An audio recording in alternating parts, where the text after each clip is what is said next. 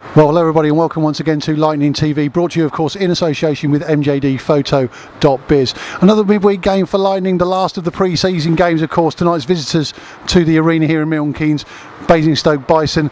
The end result, Lightning came out on the end of a 3-1 home win. So I thought what I'd do is go down and have a chat to Pete Russell and what he thought about the upcoming season and in particular the pre-season games. So Pete, the last of the 4 pre-season games over and done with. A lot of positives to take out tonight. Yeah, I think there's been positive in every game. There's a lot of new players, there's a new coach and a new philosophy the way we play, and I think we've seen signs of it tonight.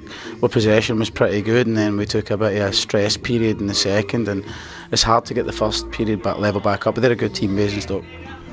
I noticed on the first few games you sort of tinkered with the lines a little bit and bits and pieces like that. So what we saw tonight, obviously barring a couple of guys that you left out through injury or whatever, was that pretty much how your lines are going to start the season, do you think?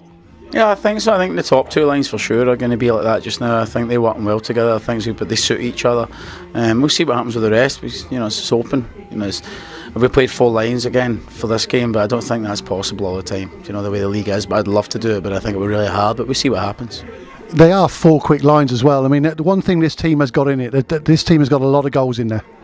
Well, I think there's speed in there. I don't think the offence is totally clicked yet. I think it will, but I think it takes a little bit of time for all that to come. I think we're PP scoring every game, which is a good thing. We've only worked on it for 10 minutes, so that tells you something.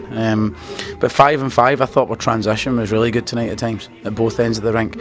And we changed the full check tonight as well, so it worked well for us. I think it was only one odd man rush really in the whole game, and that was good for us for playing so aggressive.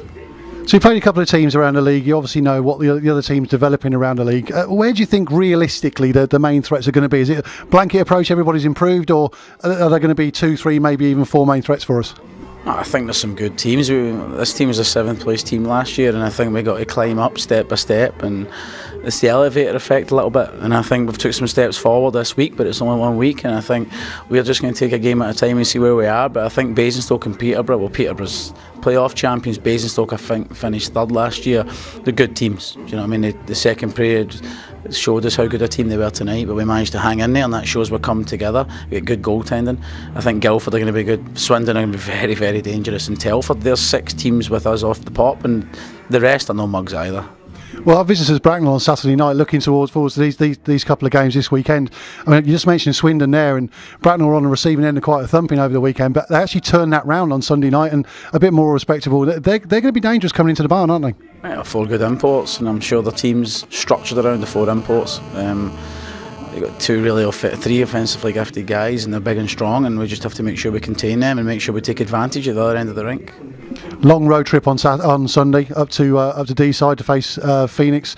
They're also going to be dangerous, aren't they? They're going to want to make a point in the league this year, aren't they? Yeah, I think so, man. Honestly, I think there's more. People keep saying 4 or 5 teams. I think they're all teams. Everybody can beat everybody on the night.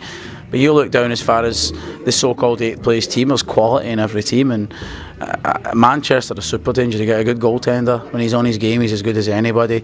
You get 4 good D-man. Mark Thomas is going to make them stronger at the back. They get some really good imports. That Gron, I think he pronounced his name as a goat Gron. He's supposed to be unbelievable. I looked at his resume in the summer. And Tony does a good job. Everybody knows that. So the team started gelling. We're almost there. We're sort of 3 days away from the start of the season. To be honest, it wasn't a full crowd tonight, but there was still a fairly good atmosphere in here tonight, and Saturday was a great atmosphere. Yeah, Saturday was awesome. I enjoyed it. I really hope it comes like the nights like last year. We filled this place. I'd like to experience that.